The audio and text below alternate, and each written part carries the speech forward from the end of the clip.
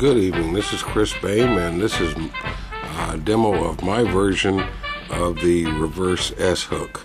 This was actually shown to me by Don Lang, I don't know, about 12 years ago. Don Lang has passed away a couple of years back, but this is one of the things that he taught me when I first got with the Cloudbusters from Detroit, where we fly in Flint, Michigan. Right? The reverse S hook is actually fairly simple to make once you kind of get used to it, at least the way Don showed me. Right? That is what I will try to convey to you, is just how simple it is to make the reverse S hook. Start off with a piece of wire. I'm going to use a PEC button on the particular model that I'm working on, which is a Flying Aces Moth. Right. The idea of how to bend the reverse S hook, at least the way Don Lang showed me, was to start off with a piece of music wire. This happens to be .047 size wire, which fits the PEC button quite well. Simply catch it with a pair of needle nose pliers a little ways from the end of the wire. Now, as far as exactly what length from the end of the wire, that's up to you to decide when you make your hooks. Right? I like starting with a good inch sticking out, as shown here, because it's easier to bend it. Right? Now that I've got it pinched in the end of the needle nose pliers, it's a simple matter to rotate the pliers using my fingers to bend the wire around both ways. Right? Both ends.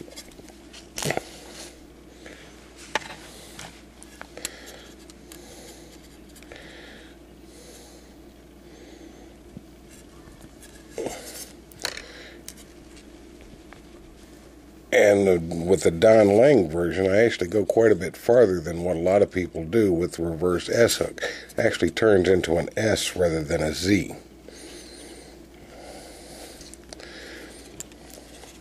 If you notice, I got it around into the reverse S shape.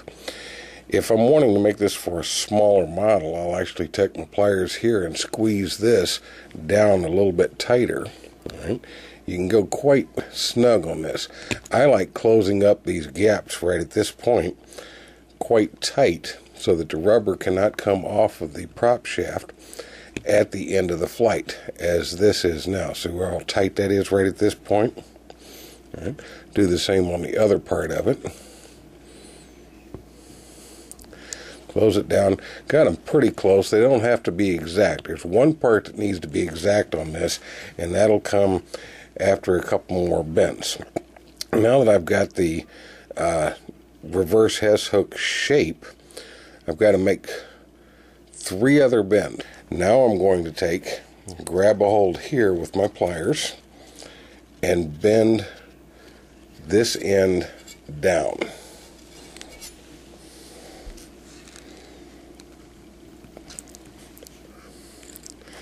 Notice the shape that I've bent it in at that point. I like leaving this one a little bit long at the end here. If you can look at some of mine, you can see some are a little on the long side. All right. Some are actually a little bit shorter. All right. I can make that any length that I want. All right. Especially after this first critical bend here, I get it bent, and then I use my Dremel tool to cut it off to the length that I want it to be. I like using the Dremel tool at this point rather than just cutting it off with the pliers, because the rubber will actually be going over this part, and I don't want any sharp burrs on this. I'll try to do this in front of the camera so you can see it as I cut this out.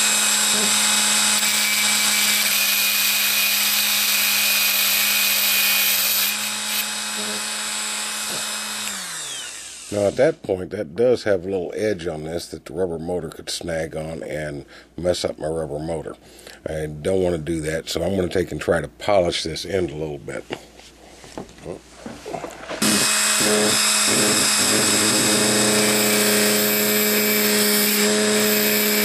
Round off the edge.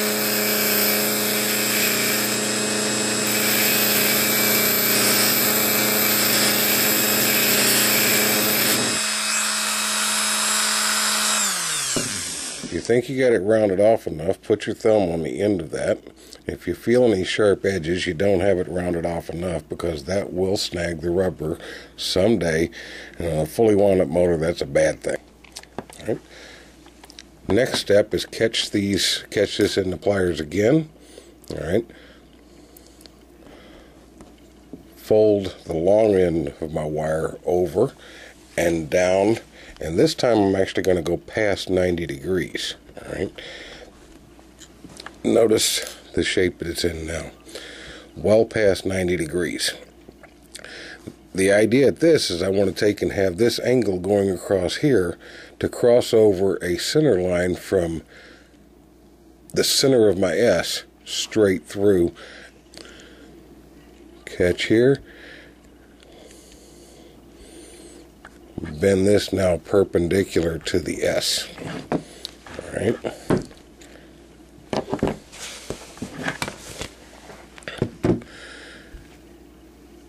If you look at it now, you'll see that it's not perpendicular. The S is kind of wobbling at this point. So now it's kind of just sight and twist and adjust until I get it to where it is perpendicular.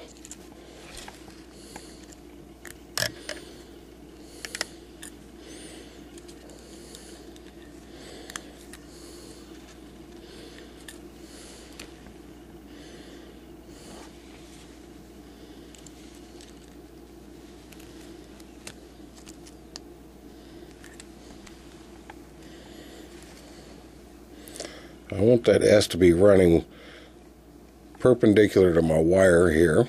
All right. Notice how that is bent down here more than 90 degrees, or actually to a less than 90 degree angle, and then bent back to come out straight to where this wire is at a 90 degree angle to my S. A major point to look at, and what I like to do, is to slide this onto a PEC button or some other brass tubing or something the right size for the wire. Look directly at the end of it, all right, and rotate. What you're looking for here is you want your S, you'll see a little part where it stars in the center of it, all right.